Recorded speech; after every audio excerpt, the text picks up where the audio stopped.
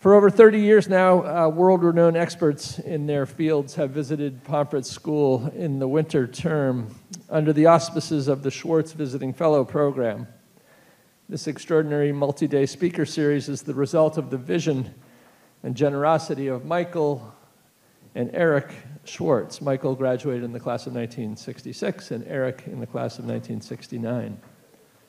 These eminent visiting fellows have enriched both the school and the greater Pomfret community, and we wish to extend our profound gratitude to Michael and to Eric for making this possible. So if you're watching, Eric and Michael, thank you. This year, we are again fortunate to have a truly distinguished expert here on our campus to share her thoughts and her insights with us.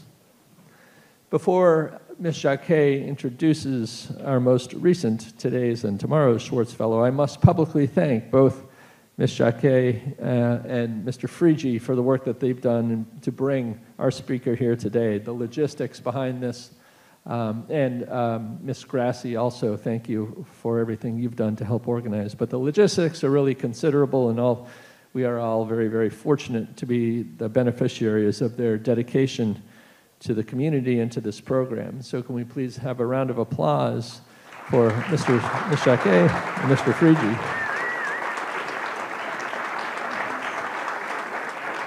And it's my pleasure to turn the microphone over to Ms. Jacquet to introduce Jessica Bruder. Thank you. Good morning. Thank you, and you all look sharp. Appreciate it. Thank you, Tim, and thank you for the continued support, Eric and Michael. I know you're watching out there somewhere. Hailed by The New Yorker as an acute and compassionate observer, Jessica Bruder reports on social injustice and the dark underbelly of American capitalism. Her book, Nomadland: Surviving America in the 21st Century, documents the lives of transient, older Americans who travel from job to job, really out of economic necessity. With the nation's economic future seemingly more unequally and unstable every year, Bruder's book presents wonderfully humane and deeply troubling looks at how the American dream has failed some of our most vulnerable citizens.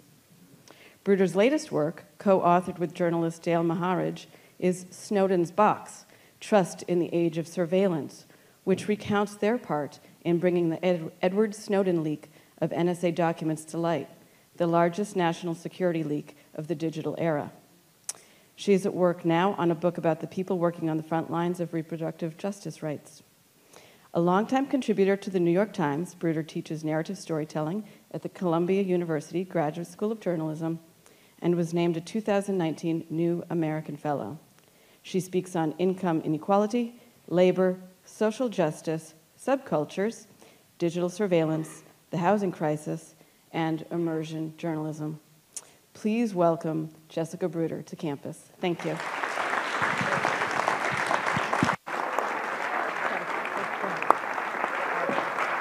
Thank you. Hello, hello. Testing. Do you read me?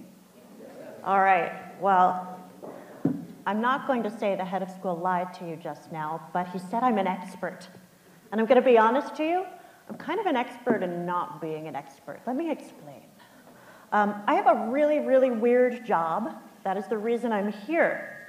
Here are some of the things that happen while doing my one job. I might end up cleaning up a campground for a few weeks, chasing after this golf cart, picking up micro litter, cleaning broken bottles out of fire rings, all that fun stuff. I might be learning from a bounty hunter how to break out of duct tape or handcuffs or pick locks or get out of a trunk. This ended better than it looks. I might be visiting with medical migrants and tourists, a town in Mexico called Los Algodones, also known as the Molar City, which is a riff on Detroit, the Motor City. This is a town made of 400 dentists. I might be going to Burning Man for work. 20 years ago, that's all you need to know. I might be panning for gold with a family in the Sierra foothills of California with a whole bunch of people who are completely obsessed with gold. Did they find gold? Just a little. I might be feeding llamas. Oh, sorry, that's an alpaca. I'm really glad I didn't say that in front of any of the people at the Tenacious Unicorn Ranch, which is a anti-fascist haven operated by an amazing group of trans women, and what they do is raise alpacas and live in a geodesic dome. Don't call them llamas. They're not. I might be working in an Amazon warehouse. There we go. Taking stealth photos and video using a little camera hidden in a key fob that looked like it was for my van. Or I might be helping this dude, who is the sole caretaker for the only 300 cows. They're called that because that's what their cry sounds like. Don't ask me to imitate it. I asked him, and it was fantastic. But I might be helping him tag their legs so they can figure out where the heck they go when they're not here in his arms. Yes, he got bit. That beak is really, really sharp, so I wouldn't recommend handling them. I held one, didn't get bit, wouldn't do it again. Sugar beet harvest, again, another job I probably wouldn't go back to, helping lead diesel trucks into a giant hangar like this. I don't know if you know, but half of the sugar in America comes from cane. Half of it comes from these ugly little beasts named sugar beets. Some of them are the size of bowling balls, and they come in on diesel trucks. And I swear, when I left, I was wondering if there were bodies under that pile. Weird job. Might be up in an airplane with somebody who is flying abortion patients out of states where they can't access care anymore on short trips to get them to other states and other clinics. Or I might be putting diapers on a baby lamb. Don't ask. I mean, I might tell you, but not right now. Anyhow, I also spent months living in a camper van for a project that lasted 3 years and took more than 15,000 miles of driving from coast to coast and from Mexico to the Canadian border for a book I wrote called Nomadland. So that is my job. It's called immersion journalism. It means you spend days, months, and sometimes years shadowing other people to get a sense of who they are and how they live. When I was growing up, parents used to tell everybody, don't talk to strangers. I mean, especially strangers in a van. Now my job is rebelling against that advice every single day. I do the opposite to an extreme. I don't just talk to strangers, but I live alongside them. I embed, I observe them, and I experience what they do. That's why I'm saying I'm not an expert, because it's my job to go out and learn. I meet people where they are, and then spend a ton of time with them. If I were an anthropologist or maybe a sociologist, I would call this participant observation. If I were doing this without a professional purpose, I might call it being a stalker. When I'm describing it to my students, I like to call it productive hanging out with PDS, people doing stuff, which is very different than PSS, people saying stuff. Anyhow, I am kind of a professional stalker. I'm a journalist who shows up and 2 years later still hasn't gone away. Surprise! Don't hang out with me, you might regret it. So why would anybody want to do that? Let me rewind a little bit and give a little big picture. So much of how we think these days is about speed. It's about instantaneous reactions. Something happens in the world, you go on social media, there's a million hot takes on whatever it is. Everyone has an opinion. Just about nobody's digging deeper for information and understanding by engaging and connecting with other people who are actually impacted by whatever it is that's going on. Let's say you go online, and forgive me, I'm the queen of horrible analogies, so I'm going to lay one on you. Let's say you read something about poachers. Hunters are going deep into a forest somewhere, and they are killing a rare hippopotamus. How dare they? How very dare they? Everyone on TikTok is saying that's horrible. They're talking about how greedy these poachers are. If you're a reporter for a daily news website, maybe you call the forest ranger for a quote to run in a short story. Maybe a television news crew goes to the forest and they get some footage of the rangers talking and some bleached hippopotamus bones. An immersion journalist would probably go and visit the poachers and spend time with them and maybe learn some more complicated truths. They're all from the same marginalized ethnic group, and because of centuries-old local prejudices, they can't get hired for other jobs, and their families depend on that nutrient-rich hippo meat for survival. Does that mean the hippo should be hunted to extinction? Probably not. But it does mean it's worth slowing down a little before going on TikTok and bad-mouthing the hunters. In other words, Things are about always more messy and more complicated when you get close. That's what reality is. As an immersion journalist, I don't want to reduce reality into a narrative that is simple and easy to consume. That's any one thing. One of my favorite nonfiction writers, Rebecca Solnit, once said, "It's our job to make things more complex." But that means getting close. There's a lot of talk these days about safe spaces, and that's well and good. But as an immersion journalist, I don't want to spend time in places where I feel safe, where everybody looks and talks like me. Yeah, I feel comfortable there, but I don't really learn anything new. To learn new things and grow, I want to break out of my comfort zone. It's a little bit of a cliche, but I do call it comfort zone jailbreak. And there's a certain kind of discomfort that I think is actually healthy. Is it fun? No. But whenever I feel it, I'm like, okay, I guess I'm on the right track because this is awkward.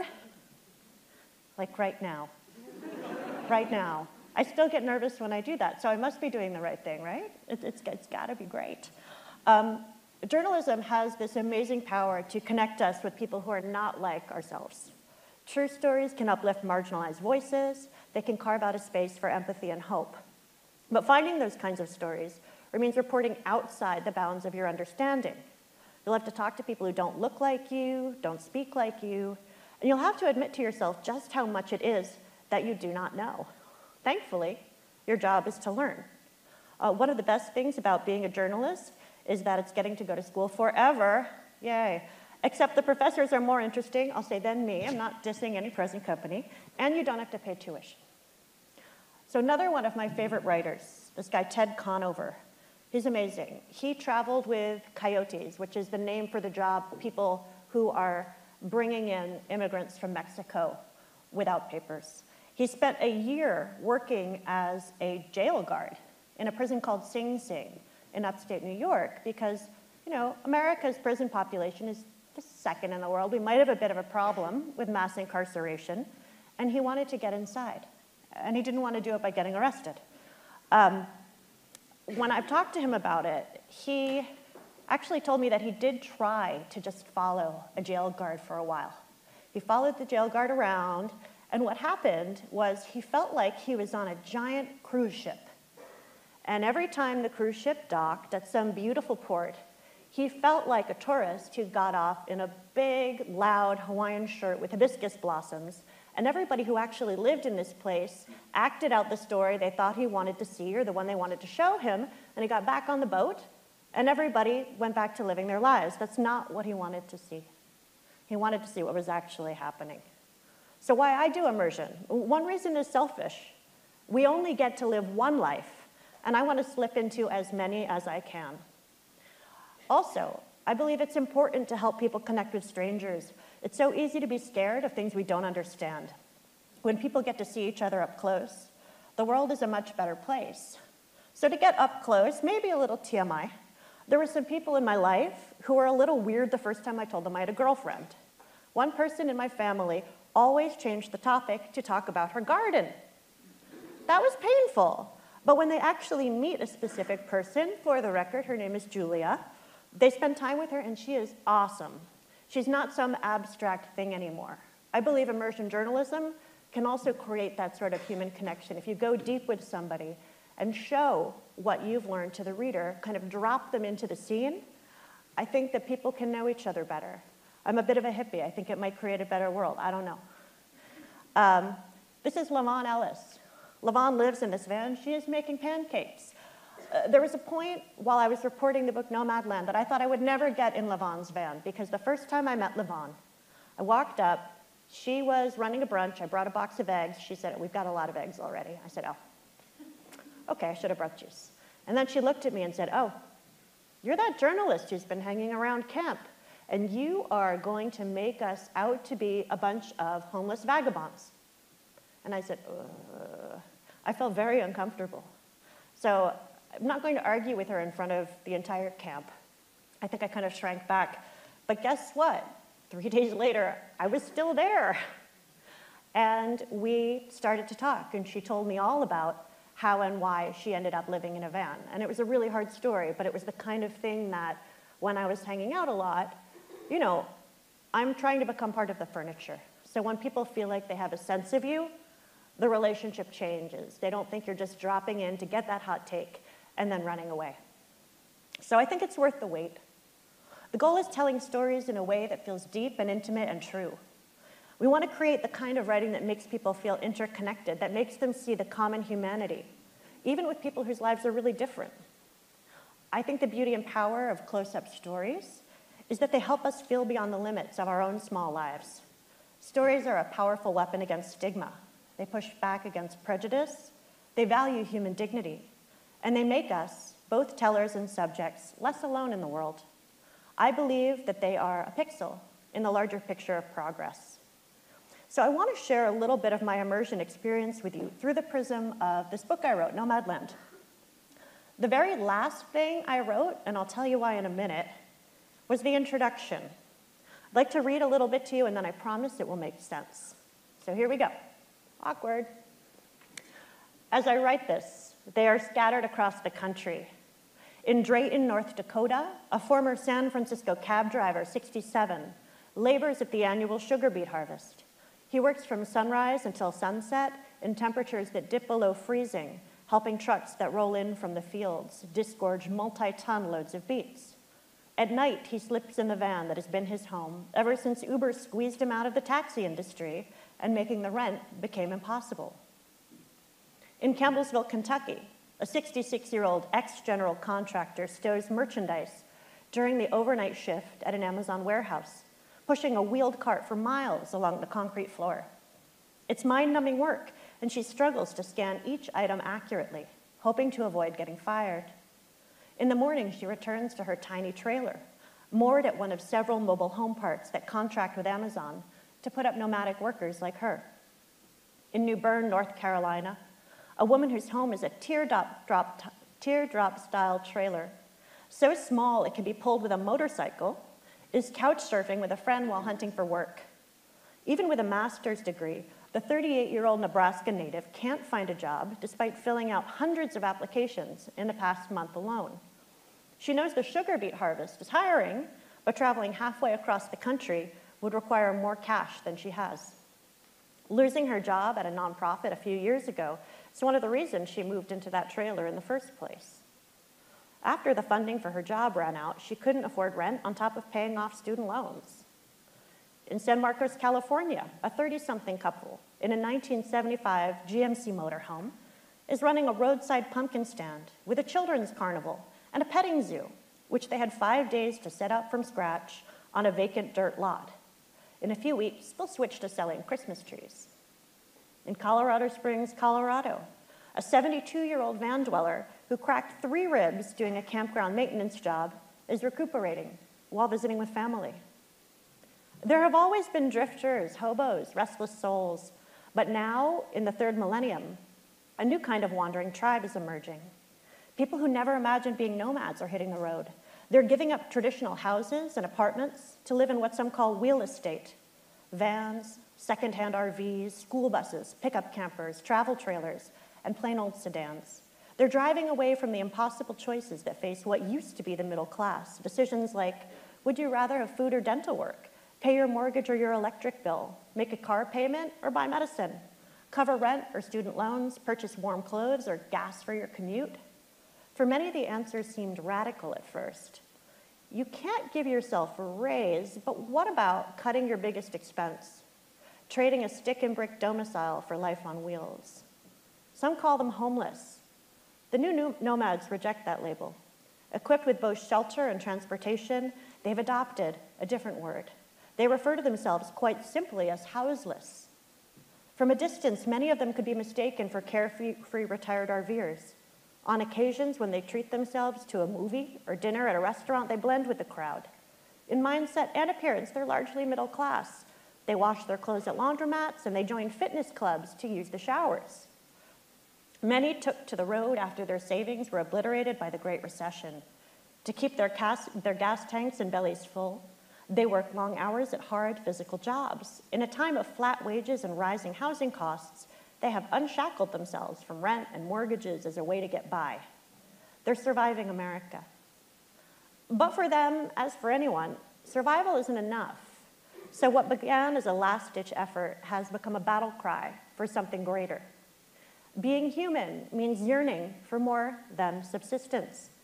As much as food or shelter, we require hope. And there is hope on the road.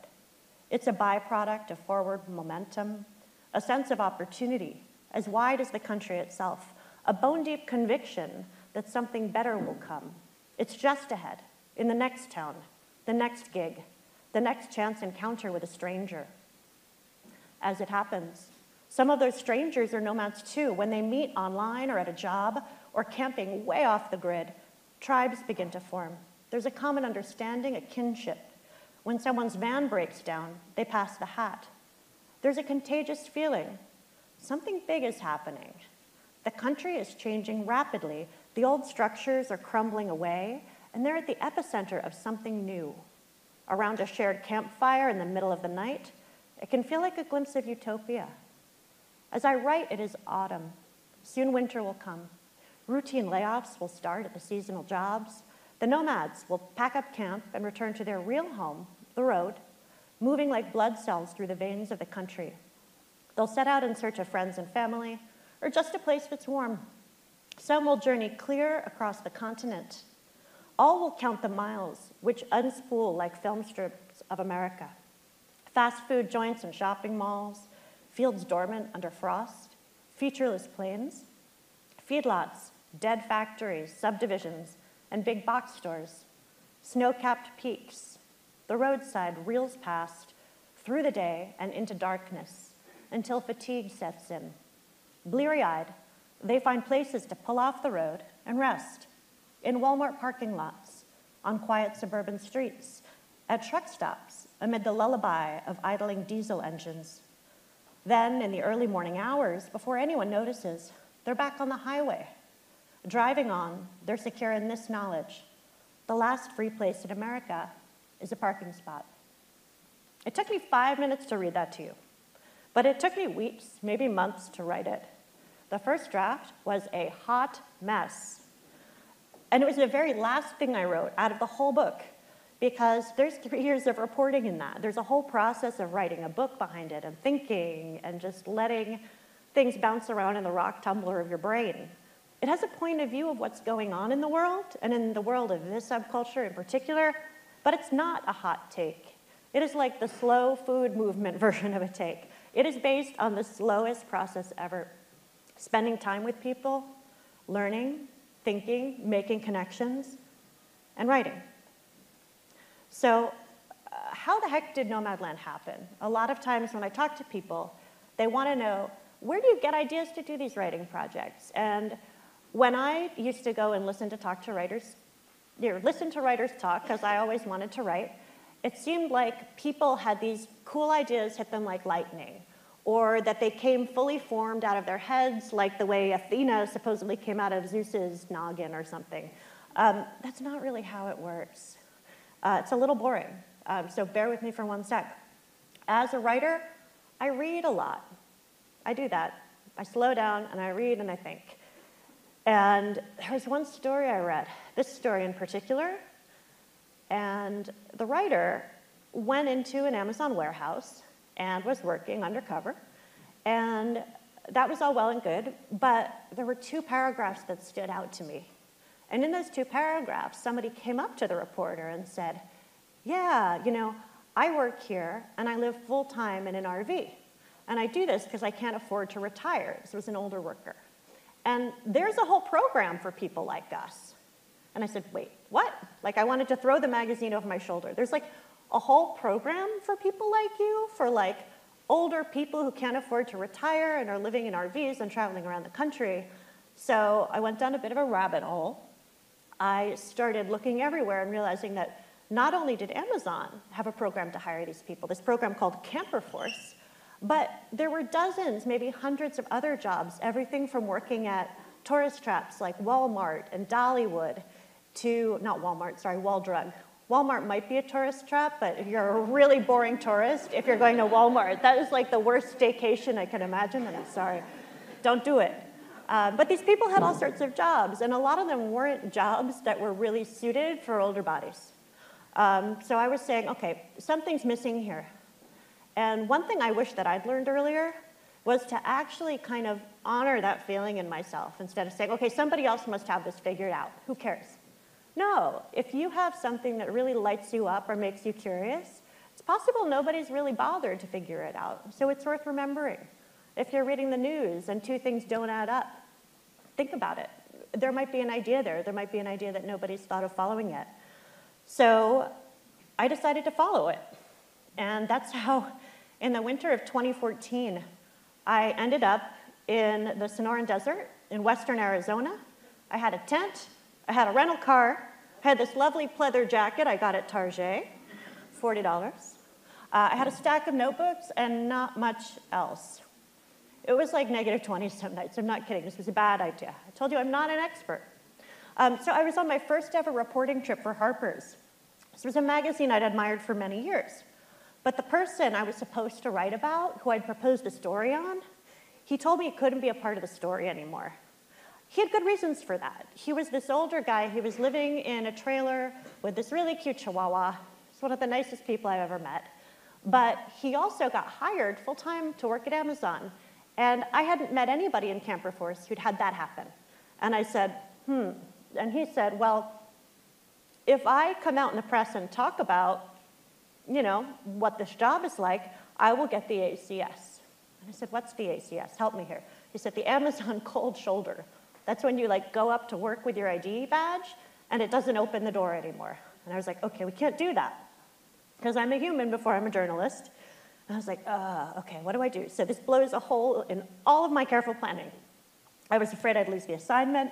I had 2 weeks in the desert with my tent to figure things out.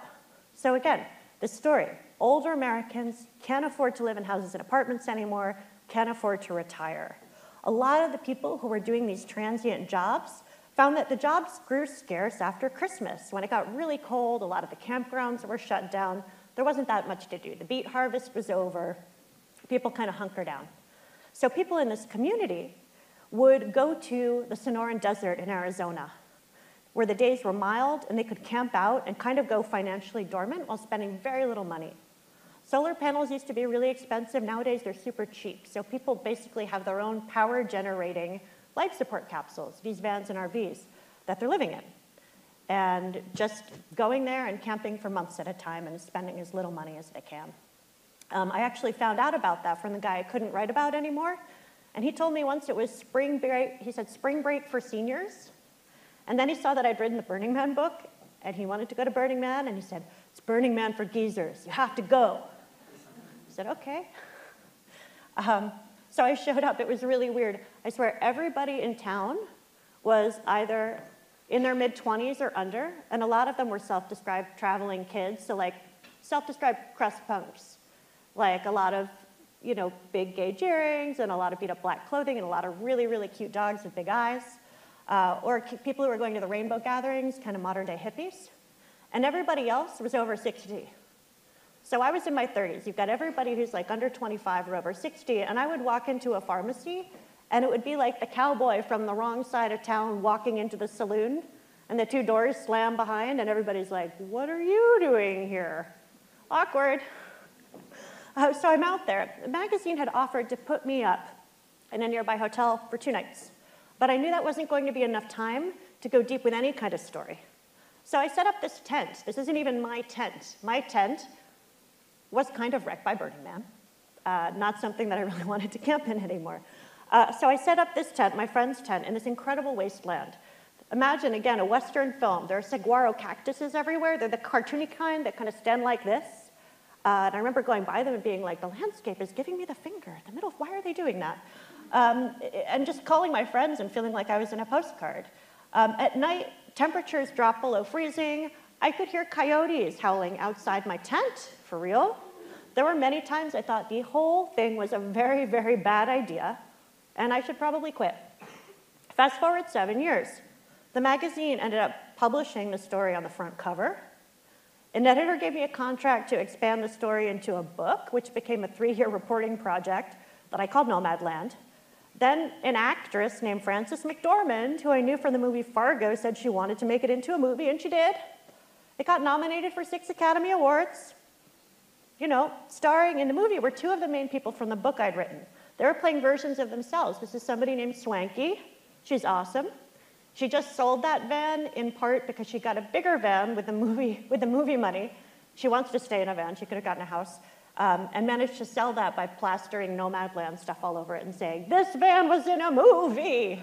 She sent me pictures of her like sitting in a parking lot. There was somebody giving camel rides on the other side of the parking lot. She's sitting there with like her Nomadland stuff being like, "Buy my van, was in a movie."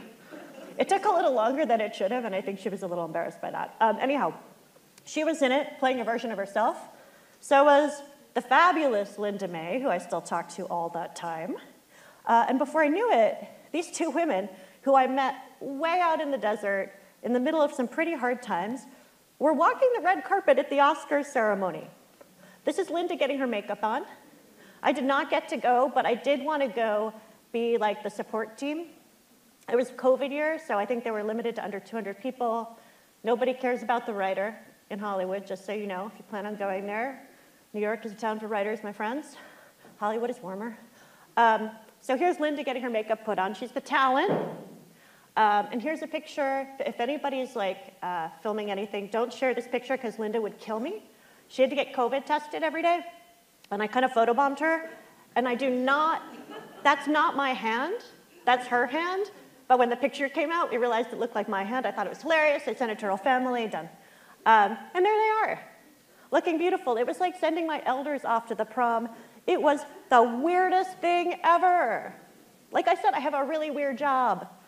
When I look back at that condensed timeline, it does seem kind of like a smooth ride. But behind the scenes, the whole thing was very messy, like reality, and serendipitous, and yes, very, very, very weird.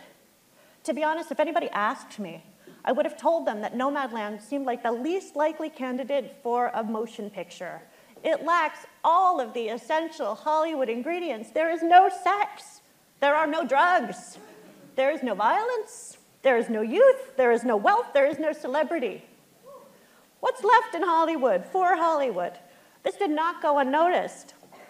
There was a reviewer named Caitlin Flanagan.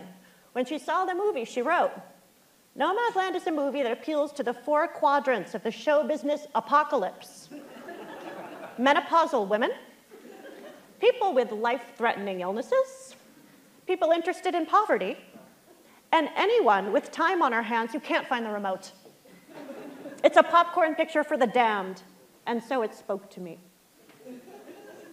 So I want to tell you a little bit more about uncertainty, serendipity, and weirdness, because what we do in immersion journalism involves a lot of all three, and I really wish somebody had explained that to me back at the beginning. Reality and current events, they're like a pickup truck speeding down the highway. And what we're doing, we're hanging off the back, doing our best not to lose our grip. So I want you to remember an important truth. You cannot write the script for what will happen when you report a story or when you work on any long project, just like you cannot write the script for your own life. What you can do is drive like crazy in the direction that makes the most sense at the time. And if you find that the road has flooded out, or the overpass has crumbled, or the pavement has melted into hot tar, because all of these things will happen, you figure out a way to keep going. What will make you stand apart, no matter what you do in life, is how you adapt to those challenges. You will have plans. Sometimes, maybe often, those plans will fall apart, so you will make more plans. When I was doing the research for Nomadland, there were so many times the whole project could have and maybe should have imploded. 3 years working on this book, living out of a camper van for months at a time. So many things went wrong. There was the night I got bit in the leg, hard, by a chihuahua. I thought I might have rabies. I went back to the tent, just, oh no, very hard. The time I backed the van into a boulder, I did that hard too. I encountered another boulder. They do not like me. I don't know what I did. Bad boulder karma, and I encountered this boulder and I tripped over it. I was actually coming out of a vault toilet in the middle of the desert, and I live in New York. I grew up in New Jersey, where at night the sky is kind of purple from the glow of New York and possibly some air pollution and maybe some clouds. And you go and you look at New York and it's like the stars are in the ground because you see all the lights before they get concentrated into the city. It's a little dystopian sometimes. However, When I got to the desert, there were so many stars. So I basically walked out of the toilet, went, oh, stars, and fell over a boulder. The boulder was there so somebody didn't back into the toilet with a van, and I probably would have done that too if it weren't for the boulder, but I did think I dislocated my shoulder. I thought the project was over. Next morning, I was fine. Once I drove for 2 days. I went way up into the mountains to meet a person who never showed up. I will never forget the smell of burning plastic from when I drove down a very steep, long forest road. Downshift people. If you grow up somewhere that's flat, you don't know about downshifting, you don't know about engine braking. I don't know. In New Jersey, they didn't even let us pump our own gas. That was embarrassing when I went to college. So I'll never forget that smell of burning plastic. I was driving down a very steep, long forest road, and it got so hot, the brakes, that they melted the sensors on my anti-lock system. Good luck finding new anti-lock brakes for a 1996 GMC Vandora. It took me about 2 years. I've gotten the van stuck at least 4 times. This van is not only 19 feet long, it weighs 4 tons. Most of that, I think, is particle board. You know, the stuff that they make IKEA furniture with? This van came furnished with a great deal of particle board. I know it's that heavy for sure because I got yelled at. I drove it onto one of those truck scales on the side of the road. They said, ma'am, you're not supposed to do that. And I said, but look, it's 4 tons. There was another time I spent in Texas tornado country. The sky turned green. I swear, it was practically, the birds were practically flying backwards. I went into a coffee shop and I said, what do you do when this happens? What do you do? And the barista, thankfully I'd had a sip of coffee before she told me this, said I should take cover in the basement. Camper vans, as you may know, lack basements. I was in Texas once. I went undercover at this Amazon warehouse with that program, Camper Force. Camper Force hired many of the older RVers I'd met to do this physically challenging work at this breakneck pace over the winter holidays. It was the lead up to the commercial bonanza of the year. You know, Christmas, it's like everybody's just shopping because that's how we express love now. I don't know how that happened. So everybody's shopping. So before Nomadland, I had never done undercover reporting. I was really nervous. Things went wrong. That made me more nervous. I showed up at the warehouse for my first work shift, and that storm was still hanging out. It tore through the parking lot. The back of my van, where I built a small electrical system from a roof-mounted solar panel, started to flood. I solved the problem by parking on an incline nose down so the water would stream down the front, and then I went to work, visibly jangled. Days later, I was reporting for my final shift. I only worked a week. This is because I'm a writer, not a warehouse worker, although you start getting so into it, you actually feel guilty about quitting. That could just be me. So days later, I reported for this last shift, but I was late, which I also felt bad about, because I'd been interviewing off-duty Camper Force workers at a Buffalo Wild Wings restaurant. That turned out to be the best thing ever, because it meant my supervisor had to find another job for me. You saw I was doing that job where I was like putting the things in the bins, like you kind of figure that out after a day or two, and it's like, put in the bins, okay, I can talk about this now. So first, I got assigned to drive a forklift, which I don't know anything about, and you have to be certified. And so, you know, we spent half an hour going back and forth on why I probably shouldn't drive a forklift. Then they reassigned me to sort through broken merchandise in an area of the warehouse called Damage Land. This was fascinating work. They gave me a little cart to push. I could push my little secret camera on it and pretend I was doing Steadicam. I called it Not So Steadicam. There was all sorts of weird stuff back there. It was like the island of misfit toys, things people returned and you wonder why they bought them. There was a towel that said butt on one side and face on the other. Who knew? But again, this was so good to write about. I can't even tell you. It was kind of gold and also entertained me a lot. But I never would have gotten to do that work if I had not screwed up and been late. So I have come to believe that if things don't ever go wrong when you're trying to do a project, you're actually not doing it right. You're playing it safe. And safe is not really where the best stories or best experience or best projects are. Safe isn't how you grow. So on uncertainty, I want to just share a little bit more with you, and then I want to answer almost anything you might have to ask me. But this is the kind of scene that doesn't happen. You would never know about it unless you were being a stalker, a professional stalker, and following someone around. And I'll tell you why after I read it. It's short. On the Foothill Freeway, about an hour inland from Los Angeles, a mountain range looms ahead of northbound traffic, bringing suburbia to a sudden stop. This wilderness is the southern edge of the San Bernardino Mountains, a tall, precipitous escarpment, in the words of the United States Geological Survey. It's part of a formation that began growing 11 million years ago along the San Andreas Fault and is still rising today, gaining a few millimeters each year as the Pacific and North American plates grind past each other. The peaks appear to grow much faster, however, when you are driving straight at them. They're the kind of sight that makes you sit up straighter and starts a swelling sensation in your chest, a feeling like helium crowding your rib cage, enough perhaps to carry you away. Linda May grips her steering wheel and watches the approaching mountains through bifocals with rose-colored frames. Her silver hair, which falls past her shoulders, is pulled back from her face in a plastic barrette. She turns off the Foothill Freeway onto Highway 330, also known as City Creek Road. For a couple of miles, the pavement runs flat and wide. Then it tapers to a steep serpentine with just one lane in either direction, starting the ascent into the San Bernardino National Forest. The 64-year-old grandmother is driving a Jeep Grand Cherokee Laredo, which was totaled and salvaged before she bought it off a tow lot. The check engine light is finicky. It has a habit of flashing on when nothing is actually wrong, and a close look reveals that the white paint on the hood, which was crumpled and then replaced, is a half shade off from the rest of the body. But after months of repairs, the vehicle is finally roadworthy. A mechanic installed a new camshaft and lifters. Linda spruced up what she could, scrubbing the foggy headlights with an old t-shirt and insect repellent. Note to everyone, that actually works. A do-it-yourself trick. So for the first time, the Jeep is towing Linda's home, a tiny, pale yellow trailer she calls the Squeeze In.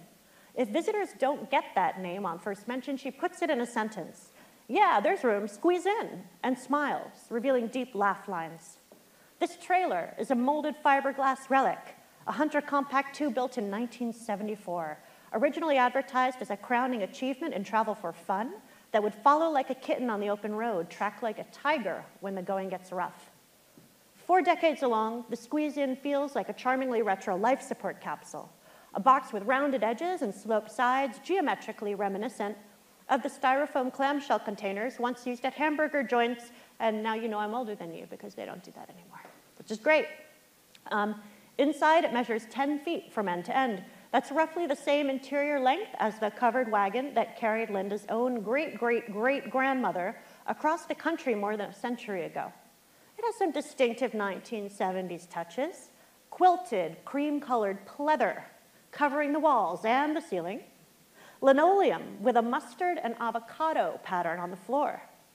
The roof is just high enough for Linda to stand. After buying it at auction, this trailer, for $1,400, she described it on Facebook. It is 5'3" inside, and I am 5'2". She wrote, perfect fit. Linda's hauling the Squeeze In up to Hannah Flat, a campground in the pine forest northwest of Big Bear Lake. It's May, and she plans to stay there through September. But unlike the thousands of warm weather visitors who travel for pleasure each year to the San Bernardino National Forest, Linda is making this journey for work. It's her 3rd summer, working as a campground host, a seasonal gig that's equal parts janitor, cashier, groundskeeper, security guard, and welcoming committee. She's enthusiastic about starting that job, getting the annual raise for returning workers that will bump up her hourly wage to $9.35, up 20 cents from the year before. At the time, California's minimum wage was just $9 an hour.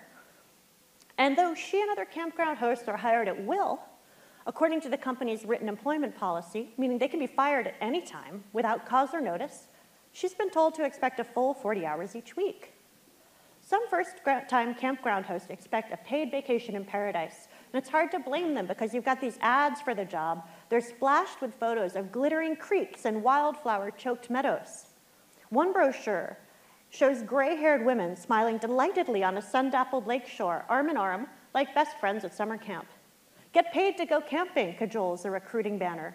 Another company, American Land and Leisure, has that banner for hiring camp hosts. Below that headline, there are all these testimonials. Our staff says, retirement has never been this fun. We've developed lifelong friendships. We're healthier than we've been in years.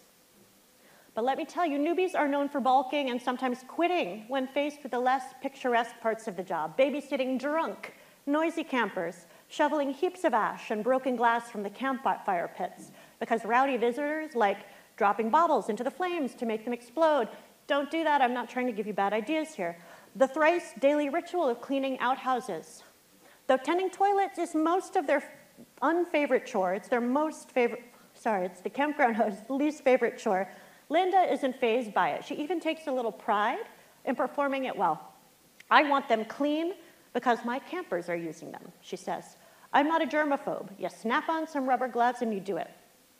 I'll add here that something that didn't come out in the news is that later both Linda and Swanky managed in separate incidents to break a rib on this job.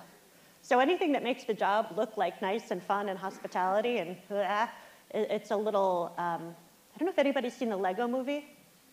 Do you know the song that goes, everything is awesome? That's like really sarcastic. Yeah, we got some I'm kind of a big fan of that. I have a tank top that I'm obviously not gonna wear for you, but it says, everything is awesome. Once I showed up at Burning Man playing that song at full volume and just drove around my campmate's site for about 3 minutes to make everybody bonkers. Anyhow, I digress and I'm almost done. But as Linda reaches the San Bernardino Mountains, the valley views are sublime, but they are distracting. Sorry, everybody got excited for Legos, I do too. The roadside is narrow. There's barely enough of an edge to call a shoulder. Along some stretches, there's nothing but empty air past the ribbon of pavement that clings to the slope. None of this seems to rattle Linda. Her stint as a long-haul trucker nearly 2 decades ago left her undaunted by difficult roads. But I'm driving a camper van just ahead of Linda. As a long-form nonfiction immersion writer, I've been spending time with her on and off at this point for 1.5 years. Between in-person visits, we speak on the phone so many times that every call, I anticipate her familiar greeting before she picks up the phone. It's a melodic, hello, spoken in this 3-note sing-song you'd use to say, I see you, when playing peekaboo with an infant. When the steep climb into the San Bernardino Mountains begins, my giddiness at seeing the peaks from a distance fades. Suddenly, I'm anxious. Nothing new. The idea of driving switchbacks in my clunky van scares me a little. Discomfort. Watching Linda pull the squeeze in her rattle-trap Jeep scares me a lot. Earlier, she told me to drive ahead of her. She wanted to be in the rear following, but why? Did she think her trailer could come unhitched and backslide? I never found out. Past the first sign for the San Bernardino National Forest, a shiny oil tanker truck looms up behind the squeeze-in. The driver seems impatient, a bit too close, as they enter a series of S-curves that obscure Linda from my sight in the rearview mirror. I keep watching for her Jeep. When the road straightens out again, it doesn't emerge. Instead, the tanker reappears on the uphill straightaway. There's no sign of Linda. Pulling into a turnout, I dial her cell phone and hope for that familiar, hello. The call rings and rings, then goes to voicemail. I park the van, hop out, and pace nervously along the driver's side. I try again, no answer. By now, more cars, maybe half a dozen, have come out of the curves onto the straightaway and past the turnout. I try to push down a queasy feeling, adrenaline blooming into panic as the minutes slide past. The squeeze-in has disappeared. Ooh, suspense. I just wanted to share that with you because A, everything went wrong, and B, if I'd talked to Linda on the phone after that happened, you know what she would have said? Whatever, nothing happened today. So someone else's nothing can be your everything, and it's really good to show up. And I think I'm probably just riding the edge of the time. So let's see if anybody's got a question.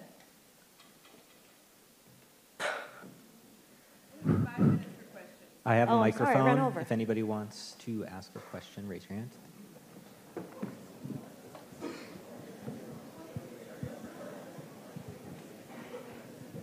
Hi, my name is An. I wanted to ask what you study in university and how that kind of leads to your first job or like eventually leads down. Yeah. I had a very weird road. That should not surprise you. I was an English and French major, and I had interned at Scholastic, the publishing house, with somebody who brought books over from other countries and translated them and brought them into English. And I thought that was really cool because a lot of Americans don't have passports. And I was like, if people start reading international lit as kids, it might change some things. It turned out that was the guy who ended up bringing Harry Potter into the US. I remember learning how to use a letter opener. It was on the first box of Harry Potter's. It looked like a little sword. It was very weird. But then 9/11 happened. I'm condensing this. Watching that happen downtown, I think kind of defibrillated everybody a little bit, and I started thinking a lot harder about what I wanted to do with stories. I started going to grad school part-time at Columbia without quitting my day job, and I've kind of got converted, and it's been that way ever since. Although when you go to grad school at like an Ivy, and then you're like, look, I'm in a van, people would want to know what happened.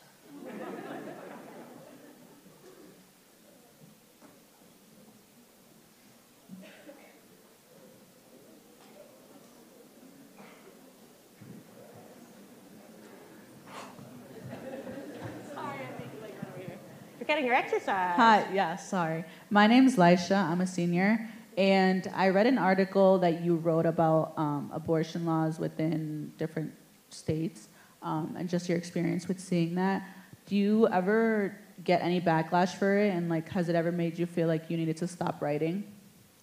I am always, it's funny, I feel like when you're doing the writing, you almost have to forget that people are reading it because I'm terrified. I mean, I'm not going to lie to you. I feel like part of the discipline that I do, I'm a formerly shy kid. I would not be one of the ones asking questions right now. I give you great kudos. But part of what I've tried to learn to do is to be uncomfortable with a certain amount of discomfort and a certain kind of discomfort when I'm like, okay, I'm growing, this is good, I can hang with this. I was very surprised that I did not get a lot of backlash for that Atlantic cover story. I mean, I did get a little bit of we're watching you kind of creepy mail. But you're going to get mail from a few crazies. I use a wonderful service called Delete Me where you can get your address purged from the internet. I wish I'd known about that during the Snowden stuff. That's another story I'll tell you another time. So short story long, like everything else, it's complicated. But I'm going to keep writing. Hi there. How do you approach the people you're going to study? Poorly. I'm looking for a picture right now. I thought I had a picture of Linda. So there's Linda. Linda used to joke she was going to write a memoir called Can I Pet Your Dog? I really like dogs. Linda and I had the same type of dogs. We have known each other for so long that our dogs are no longer with us, which is a great sadness. But that was my way in. Can I pet your dog? I ask people questions. I look for areas of common experience, and then I tell them pretty quickly I'm a writer. I don't want to pretend I'm just a dog aficionado. But I look for just a conversational way in, and I feel awkward. Common theme. All right, I think this is the last question we have time for. Have you written any other books? And if so, what's your favorite one? Okay. Yeah, I wrote a book on Burning Man. People make fun of Burning Man now. It was a different time. I'm actually really proud of it. I wrote a book with my best friend called Snowden's Box about being the unwitting mules for the whole NSA archive, which showed up at my apartment in Brooklyn back when it was very easy to find my address. Another story for another time. But the project of any of those that I've been most passionate about so far has been Nomadland. And that's why I love talking about it. I like sharing it. It doesn't even really feel like it's about me. I feel like I picked up some water and I carried it somewhere else. Because this stuff isn't really about us, it's about the stories. So if you see me in the hallway, you can ask me anything you want. I'll just pretend I don't see you. And thank you so much for being a great audience.